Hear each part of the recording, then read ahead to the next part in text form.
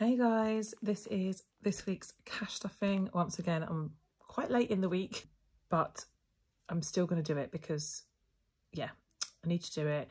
Keeps me on track.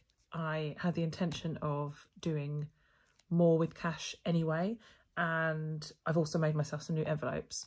So here I am doing this week's cash stuffing.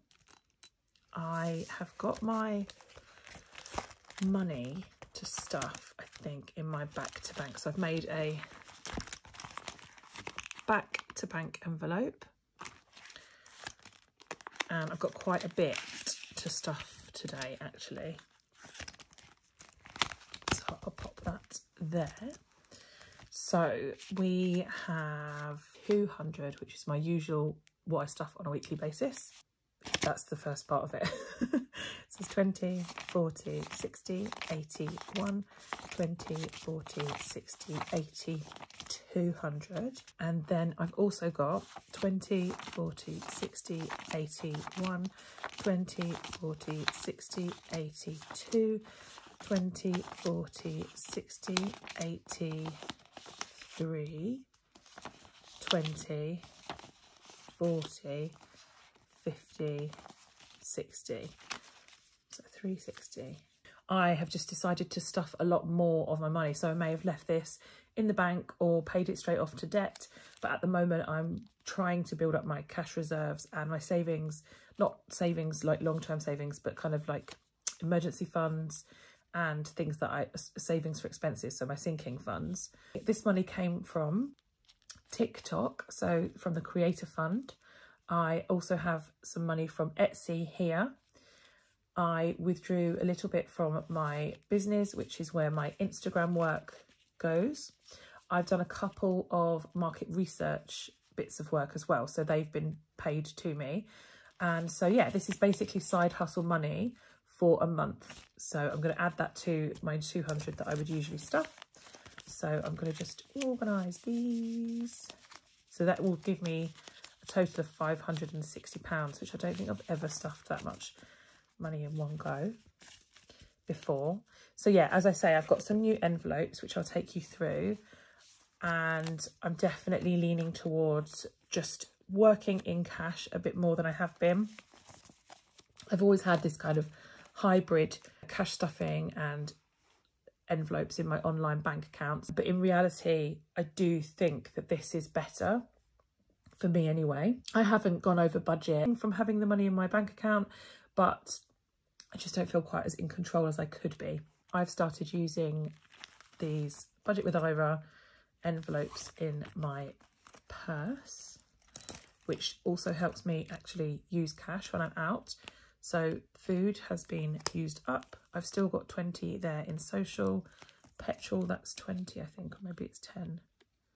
That's 20 in there for petrol, and spending's got 10. So I have these on me, which is good actually, because it means, whereas before I would pay with my card when I was out, if I'm somewhere that does take cash, I'm inclined to think, oh, okay, I've got this money here. And sometimes it actually stops me and I go, do you know what? I don't need that coffee or whatever it is. So yeah, these are here. I know sometimes people, when they're doing their envelopes, take money out of these and like start again, but I'm gonna just leave what's in there for now and just not stuff that much more. So anyway, let's get started. I'll move that over there. As always, I'm gonna do my spending first. And just for anyone who's new, I have all my bills come out as direct debit, so this is just the money that isn't for my bills. So food, as I mentioned, this is completely empty, and I've got none in here either. I want to do a bit of a decent food shop. I did 30 quid in Aldi the other day, but we need more again. And I'm going to put 50 in, which is quite a lot for me for a week. But yeah, as I say, I want to top up the cupboards a bit with some certain things. So that's 50 in food. Petrol, I'm going to put 10 in. I have got 20 here. So I've got, yeah, 20 in petrol. I, at the moment, have a courtesy car. because my car was smashed into. I'm going to leave that there because I'm going to put it back in my wallet. So yeah, I'm going to put 10 in petrol. Because somebody crashed into my car, it's been fixed in the garage. I've got a courtesy car at the moment.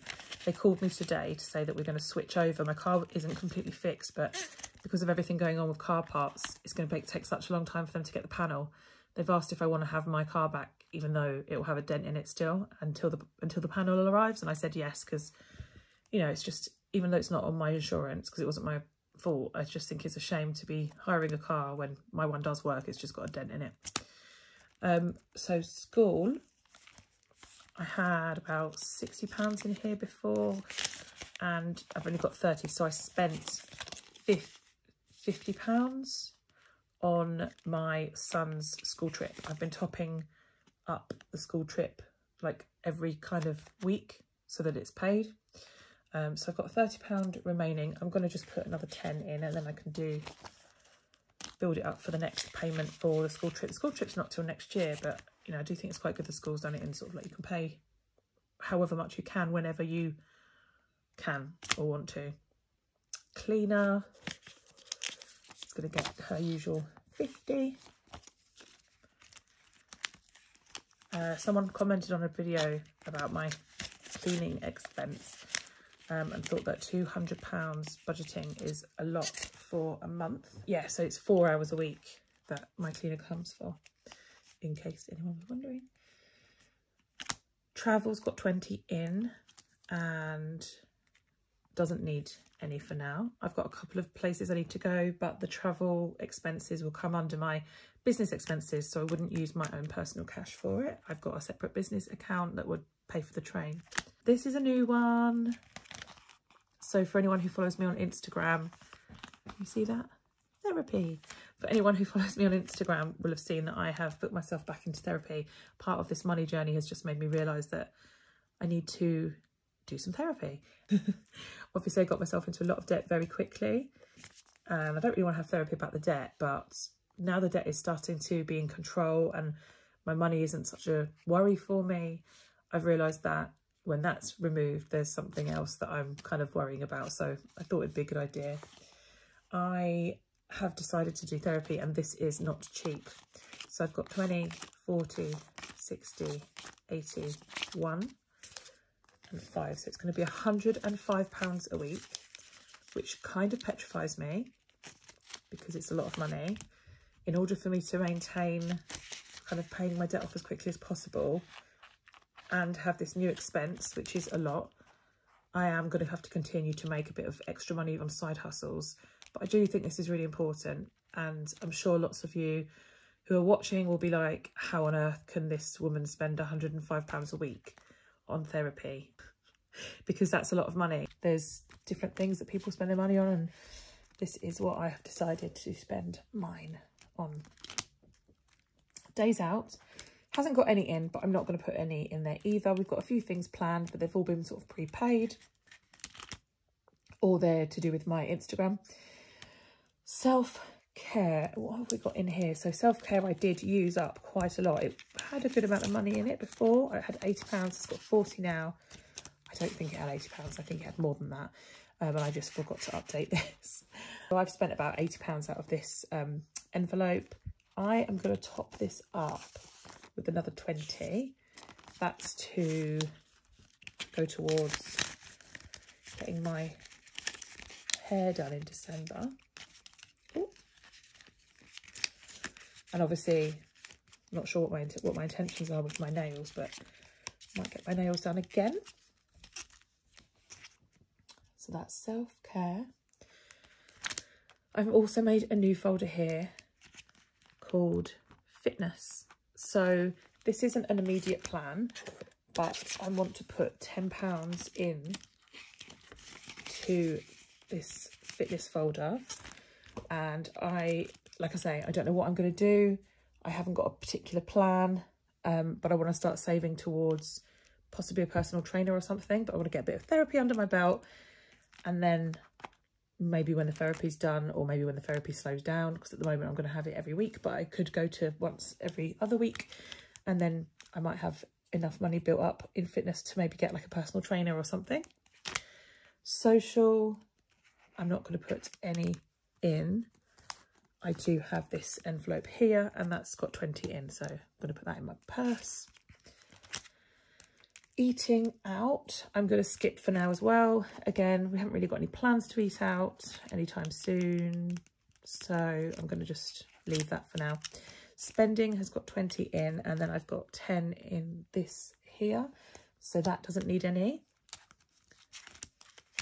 Miscellaneous, check what I've got in here, 20, so that, I used some of the miscellaneous money in the last week as well. I can't quite remember what on, I've written it down somewhere. Back to bank is obviously where I've taken that money out of. I'm going to actually take this food money out, put it in my lovely budget with Ira envelope and put it in my purse. So that is my spending binder done. So after having done my spending, I'm just going to count up what I've got left over. 20, 40, 60, 80, 1, 20, 40, 60, 80, 2, 20, 40, 60, 80, 90, 105 is left.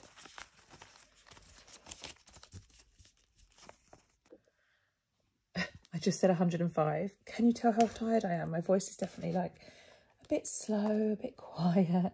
It's not 105, it's 305. So let's move on to sinking funds. So I've got a couple of new envelopes in here as well. Emergency, I've got 600 in the bank. I'm going to top emergency up with 50. That's quite a lot compared to what I've been doing. I haven't really been putting huge amounts in emergency, but I actually have been watching She's on a Budget, and she's done amazing at saving up her emergency. And I just thought about what should that be to make me really comfortable if something was to happen. I would be okay and not kind of get into trouble with my bills or have to go back to credit card. And I actually thought I want in an ideal world, I want this to be 3 months worth of bills, which would be £9,000, which is obviously a lot of money. So I've decided to start stuffing that a little bit quicker when I can. So there's £50 that week, which will bring it to 650 total, which already makes me feel really comfortable compared to where I've been before. But as I say, my bills per month are around 3,000.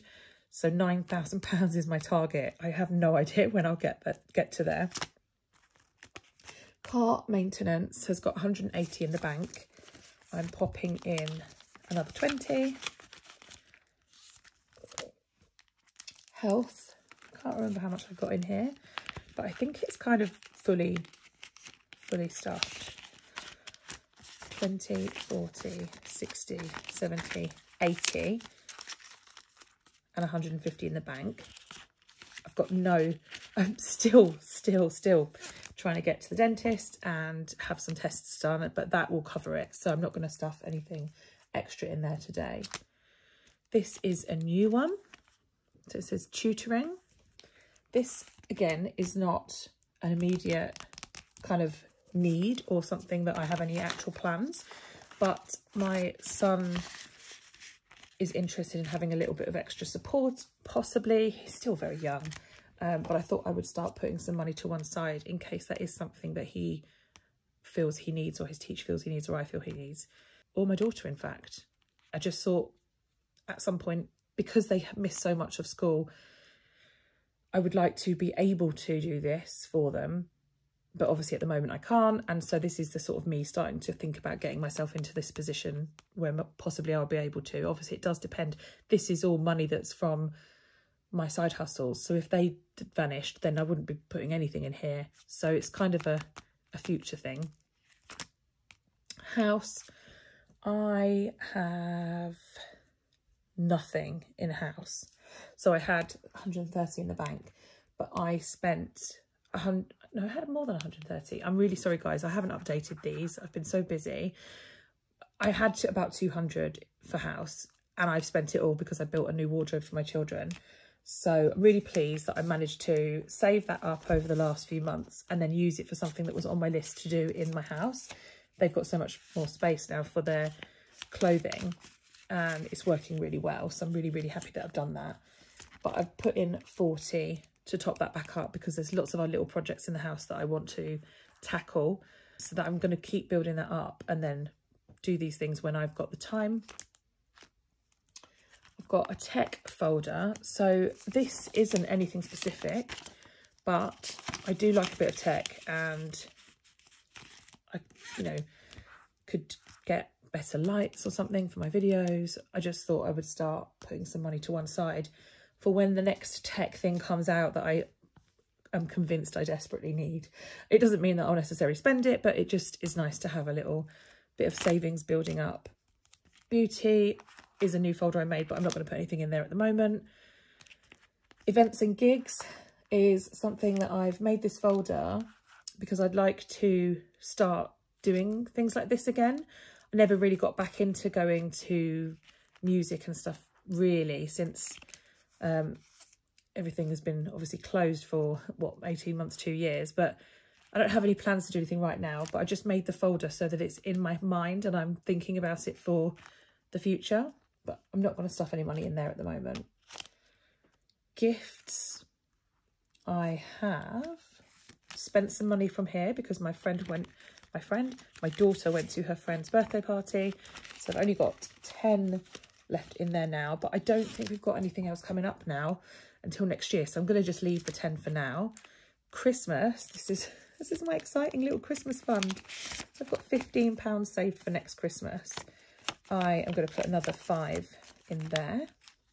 So that's £20 saved for next Christmas, which just feels amazing. Like, I just can't believe I'm putting £5 away for next Christmas, when this time last year I had never saved a penny in my life for anything.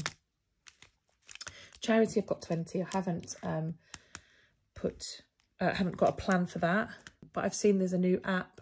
I'll try and link it below actually in the description. There's an app where people can say if they really need help with a food shop, and then you can see who's in your area, or you can read the story as to why they are asking for help. Obviously it's all anonymous, and then you can buy some vouchers for the supermarket that they prefer, and the app or the website sort of sends them to them on your behalf. So I was thinking I might use this money for that. I'd probably need to top it up a little bit, but I'm not going to today. Family holiday. These are the envelopes that I've made. So these are sinking funds, but very sort of future looking sinking funds. I would at some point like to start saving up for a family holiday. I'm actually going to put £30 in there. Now, guys, if for any reason my money goes down, obviously, or I get myself into trouble or whatever, I'm not going to go and spend on a credit card when I've got this money here. I would take it out of here if I needed to for a different priority, but the aim is obviously to leave it in here. So £30 is my little start for family holiday. Travelling is me going places on my own. So I did a TikTok video. I have booked some Eurostar tickets to go to Paris. I've never been to France before, and I'm going with a friend. It was her idea, and I remembered I had these vouchers for Eurostar. So I bought my ticket and hers, and she gave me the cash for her ticket, and I used the vouchers. So this is the cash that she gave me for her ticket: 20, 40, 60, 80, 120. So what I'm going to do is put that whole 120 that I've had almost like a refund back from the vouchers, because I used the vouchers for her ticket. I'm going to put that in my travelling folder, which is about me going places on my own without the children. And that will be my spending money for Paris. I think we're going to look at like staying in a hostel or something. We're going to do it as cheap as we can, but that is money set aside for Paris. Then, guys, this is really out there, but I've actually made a folder, an envelope for loft, because I would love to convert my loft into a bedroom for my son, and another one for office, because I work from home and I dream of having a little office in the garden, at the bottom of the garden. So I just thought I'd make those envelopes, again, forward looking, thinking about the future. I'm not putting any money in there at the moment. I don't think I'm going to save all the money to do a loft conversion in one of these folders, but I've done it, made it, put it there, so it's in my mind. I see it every time I stuff my envelopes, and it reminds me of what this is all about and why I was trying to get out of debt in the first place. Oh, my purse isn't doing, oh, there we are. So that's it, guys. I hope you enjoyed that. Again, let me know if you've got any questions. I have been crazy busy this week, but I'm going to try and get much better at replying to all of your messages on my YouTube videos and Instagram and TikTok. So thank you so much for engaging.